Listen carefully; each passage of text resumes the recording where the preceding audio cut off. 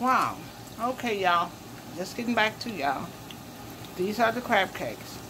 And y'all see that one in front? To the left? I did end up putting onion in that one.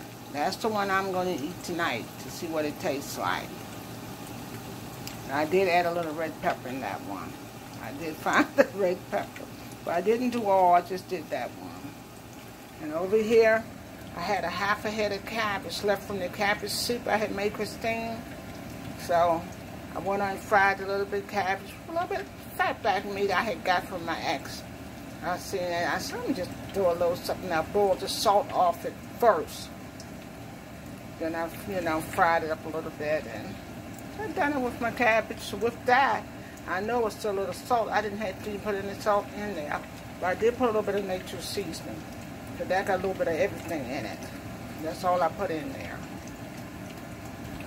So I'm just cooking it right now and get it out the way. I probably won't have dinner till 7:30. This will be it. I start to bake myself some sweet potatoes. So now I don't feel like doing all of that. Because that's what. I tried that half a burger again from Whopper. That Whopper I was telling you about. My stomach hurt last night, and my stomach hurt again from it. So I know it was the Whopper, because that's all I had. So it's something in there I can't eat, and I will not be going to Burger King to buy a Whopper anymore.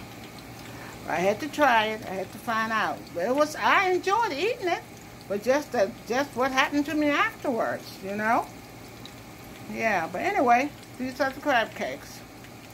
And by the time I'm ready to eat this, then y'all will know what it tastes like. I think this should be okay. My cabbage, I just finished cooking that as well. Fried cabbage, and they'll still be fine. I have a bottle of water, a little bit of iced tea or something. This will be fine. Okay. I just wanted to share that with you guys. Alright, bon appetit, y'all. Have a blessed Friday evening. Just know that I love you. Most of all, Jesus loves you.